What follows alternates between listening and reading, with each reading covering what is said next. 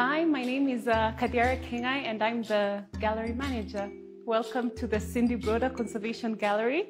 It really started with workshops where we thought at a very high level, what are the experiences that we're looking for in this exhibition? What are the key takeaways that we want visitors to have?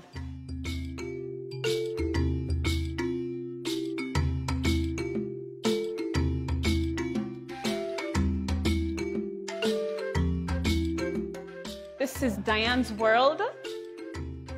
Literally, you get immersed into Dian and you get to know her, and we have all these beautiful photos of her. On this side, we have sort of like a time lapse showing bits and pieces about Dian from the moment she was born, leading up to her death in 1985, and of course, the growth of the Dian Fossey Fund. You then move into the next section that talks about gorillas. Dian essentially introduces you to the gorillas. You learn about their habitat, their food, the way they live, the way they take care of each other. And this part of the exhibit is really meant to spark empathy and for people to understand like how similar humans and gorillas are. At the end of this section, you're faced with the threats that gorillas face.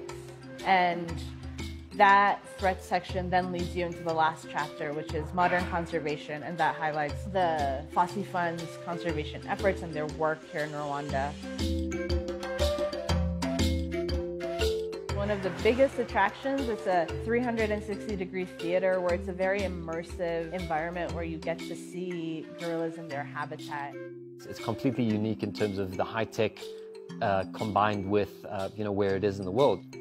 From a technical point of view, we've got 50 million pixels on the screen. We've got 37 speakers. I think that people have been really excited. I think there's a lot of content to take in. There's a lot of different types of experiences. So I think so far the people who've been coming in have been like, wow, like there's so much to see and there's so many different exciting things to do. I hope that people walk away from this exhibit understanding the importance of gorillas, the importance to save gorillas, and that it helps people not only understand how important it is, but it helps people find a way to contribute to saving gorillas.